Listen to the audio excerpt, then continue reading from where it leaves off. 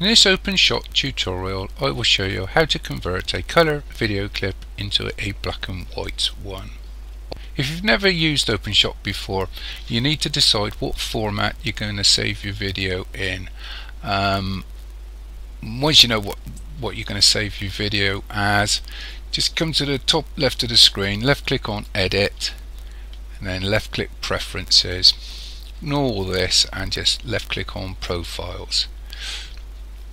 Now mine says default profile HD 1080p 50 frames FPS 50 frames per second, and that's because I've already set it up as that. If I want to change it, I can left click on the little arrow and decide what codecs, aspect ratio and size I want to save it as. So as I said, mine's at 50 frames per second. So if I changed it, say 25 frames per second, and then close this down, it will come up with this: please restart OpenShot for all preferences to take effect. So I'll just left click OK. So if you changed it, you'll need to close it down and open up again. I'm not going to change my preferences. I'm going to leave it as it is. Okay.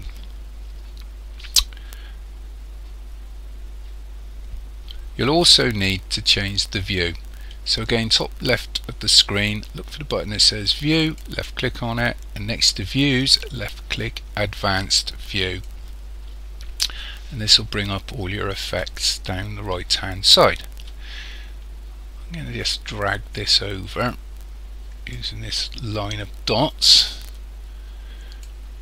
Drag this down just to get a better view. Okay.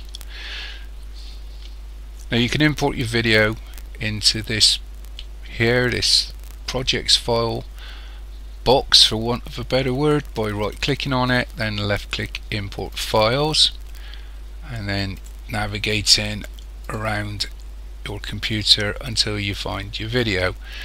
I don't like doing this on my computer because I can't see the thumbnails, so what I do is I'll go into my file browser and then find the video I want to use this way,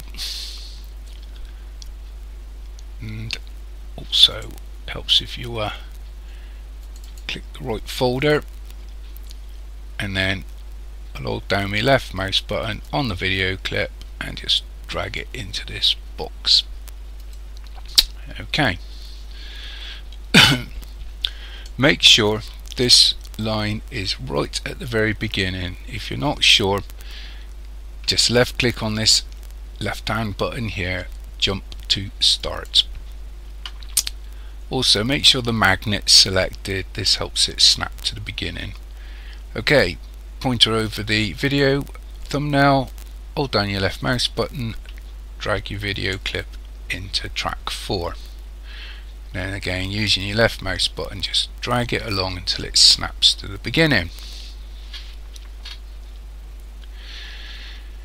Come over to the effects box here and look for color saturation, and then with your left mouse button held down over it, drag it over your video clip. Now you should be able to see a little box that says S. Place your pointer on this so that it lights up, and then just left click. Now in the box next to saturation where it says 1, left click, type 0, hit return, and you'll end up with a black and white image.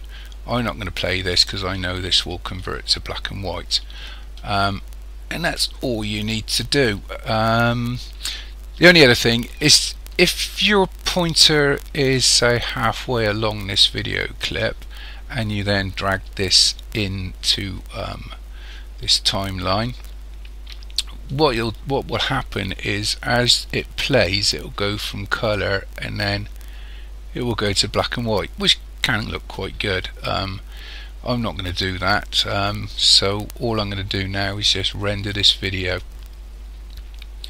So top of the screen, look for the red button, left click on it. This is the export video button. Now I'm already set up here. You have got the option of quality low, medium, high, so I'm going to leave this as high. Now I'm going to give this a name, so I don't know, we'll call it steam train. You won't have a steam train probably, so and then decide where you're going to save your video. So left click on the browse button and let's go desktop, where everything I do ends up until I decide what I want to do with that. Okay, and then just left click export video, and I'll come back to this when it's finished rendering. Okay, well that's finished rendering now, so let's see what we've got.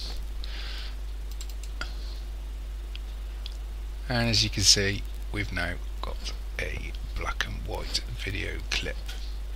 Hopefully that's helped someone. Thank you for watching. Cheers.